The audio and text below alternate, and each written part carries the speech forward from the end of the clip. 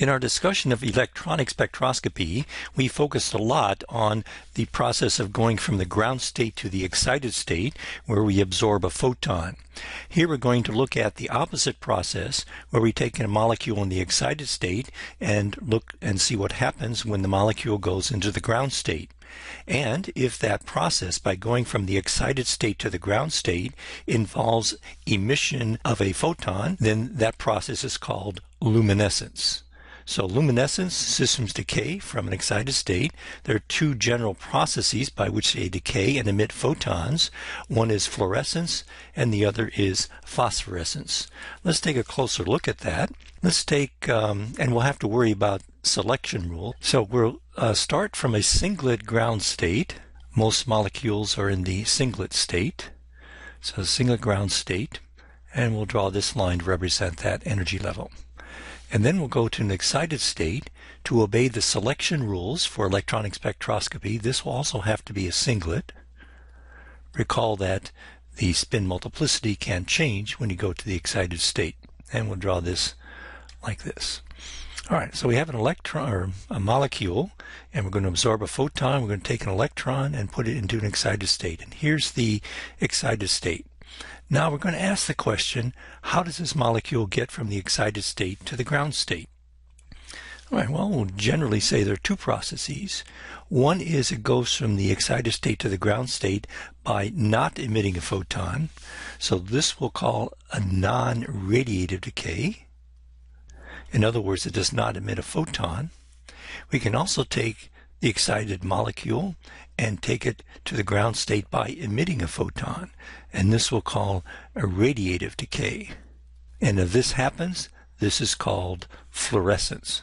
So fluorescence is the emission of a photon, so out comes h nu by going from an excited state to the ground state. The molecule gets rid of its excess energy by emitting a photon. It can also get rid of its excess energy by not emitting a photon, for example, interacting with its environment, for instance, a collision with a solvent or something, and the energy then is dissipated to the solvent, and then the molecule just decays without emitting a photon. But wait, there's more. You can take this molecule, which is in the excited state, and go to a triplet state.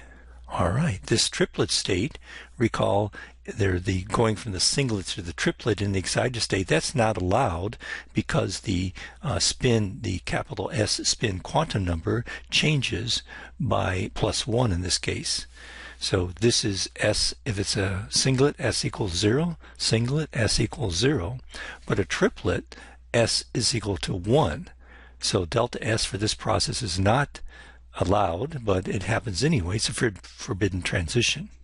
Now we have the molecule in the triplet state. It'll stay up here. It can decay by a non-radiative process, or it can decay, just like fluorescence, it can decay by emitting a photon. So out comes here h nu, a photon. And this would be called the radiative decay. So this, when you go from a triplet to a singlet, and note that this transition is also forbidden because delta S is not equal to 0. S is 1 here, S is 0 here. That's a forbidden transition. That radiative decay from typically a triplet to a singlet, where you have delta S not equal to 0, is called phosphorescence. And then together, fluorescence plus phosphorescence, together, those two are called luminescence. Quantum yield is an important quantity in chemistry because quantum yield is affected by intra and intermolecular interactions. So as we'll see in just a minute, one can determine something about the motion of the molecule that's fluorescent or the particular environment the fluorescence finds itself. So that's a brief introduction to luminescence. We're now going to talk in more detail about fluorescence.